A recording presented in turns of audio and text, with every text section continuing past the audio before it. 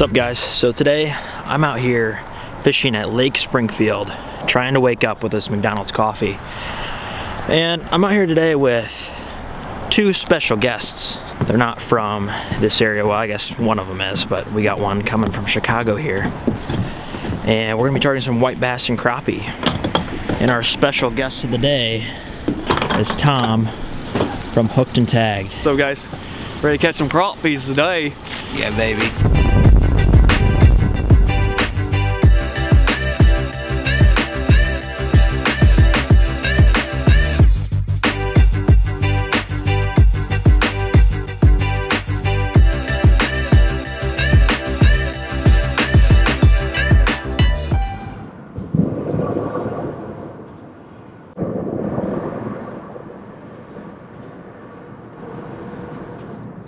There's one.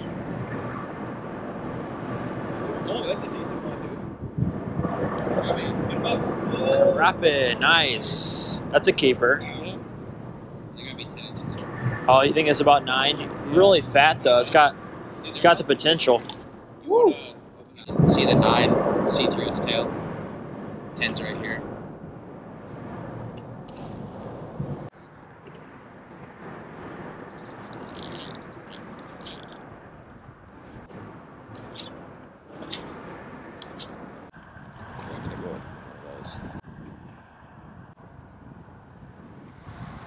Dang, my hands are cold. Yeah, right?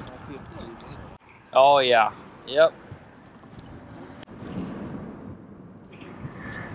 See, we upgraded our bait size, and this is what we catch. Yeah, look at that. Look at the screen, guys. Look at that screen. Just absolutely loaded.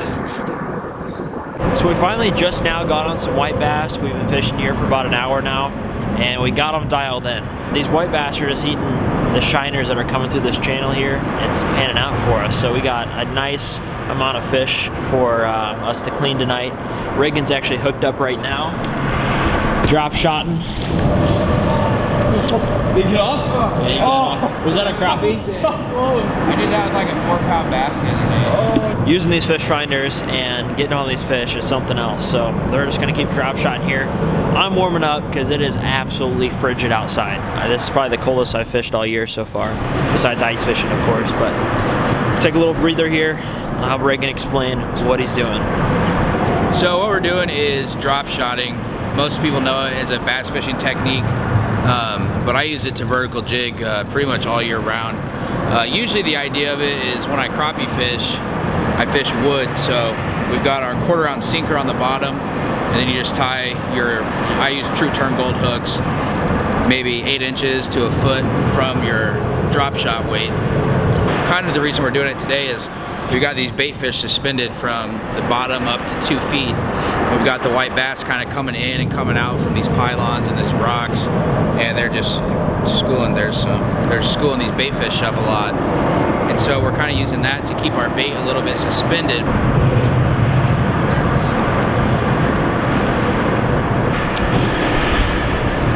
And I missed.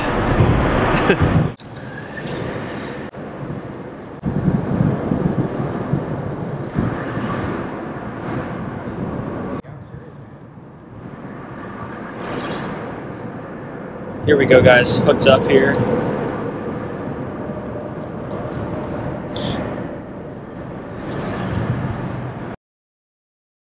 Hey, look at the seagulls. We just finished up dock shooting. I got probably a B+ on it if we're taking a test today. I probably got a D-. I think he's a little bit better than that. Reagan was showing us how to dock shoot because we're going to some extreme dock shooting where we have a gap about this big that we're gonna be dock shooting. I keep saying flipping because that's the bass term.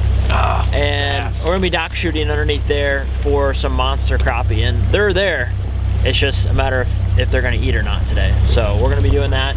And then we're gonna be going to the hot water ditch later on. So stay tuned, see what happens. There she is, right there on the end of that filter. Oh. Yep. Come on. There we go. 9.5. Almost. That was a good one, Reagan. About right there. That's a keeper. Solid 11.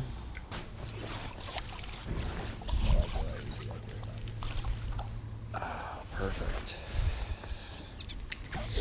About a 9. Pretty deep down Yeah, dude, it's like, Looks like it's a crop. bass. there. Largemouth again. Yep. Why me? Dude, that's a decent one. Solid.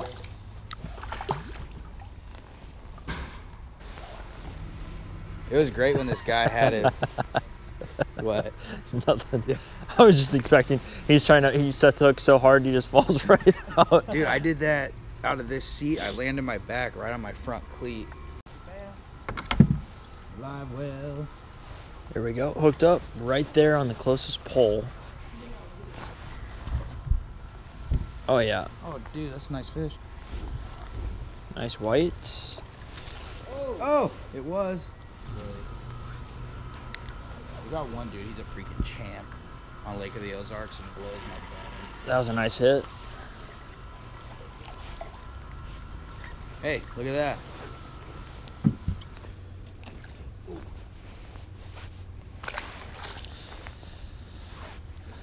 That was on the fall, literally like right there. I am going to show people how dock shoots, right? He'll have the next dock shooting video out. Yeah. Yeah. I came up with this idea myself. And dock shoot. Oh. And dock shoot. Solid. Dock shooting for life. And then crunch. Oh yes, he's hooked up. Oh, it's a big fish, bro. Get the net, get the net. Tighten up your drag just a tad. I got it. Tom is hooked up. Maybe not that tight. Oh, that is a big fish, man. I just saw it. Yeah, I don't know what it is. It looked like a white, but yeah, he's got it. Let it loosen a little bit. I wouldn't want to lose it. Just keep that pressure on there. It should be good. Dude, he's not coming up, bro. I saw a little bit. He's like this long. Whatever it is. He's not coming up. I just want to see what he looks like here. I know. Oh, now he's in the mud. We're disoriented him. Yeah, he might have to jump by me here. First chance I get at him. You see him? Dude, he is destroying this place. I know he is. Dude, what is this? This is the biggest fish in the lake right here. It's gotta be. Oh, here he is. Get him. He's right over the buoy. Got him. Wow. Yep, right in the mouth too. Yep, he ate it. Dude, I can't admit. No Dude, you see way. what he just took me for a ride? Nothing I could do. It was probably the coldest day I fished all year, and that excludes ice fishing because, I mean, it's been so warm recently, and then we came out here, we froze our fingers and our toes off. So, you know, it was one of those things. It was a lot of fun though, and I'm super glad to get the chance to come out here with Tom from Hooked and Tagged. Yep. And we're gonna go and just take this time and let Tom talk about his business here. Yeah, so first off, what I wanted to share was the whole social media aspect of it. Really how me and Austin really got on the water today fishing together is I sent him out. I first saw his YouTube videos, and then I sent him a message. I'm like, hey Austin, you know, I see you're from Illinois and you like to fish, so do I. So I'm like, all right, let's go fishing. So he's like, okay. Sometimes that works out, sometimes it doesn't. But literally, I'm not kidding you guys, less than a week from me, the first message I sent to him, not even knowing him, we're actually fishing together on the boat. So that shows you guys the power of social media, and that's actually how Hooked and Tagged actually came about.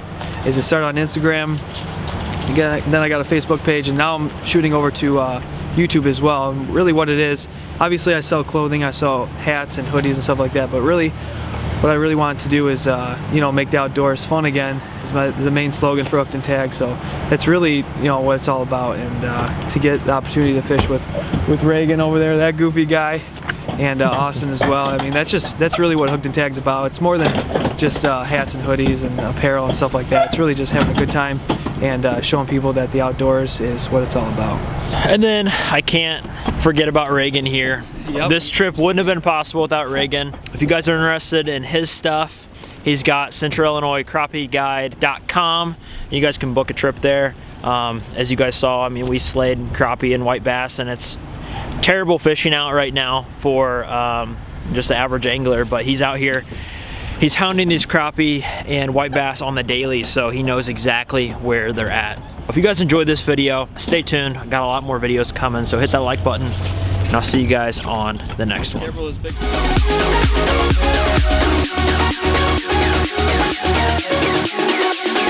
And then I threw up an almond and caught it in my mouth.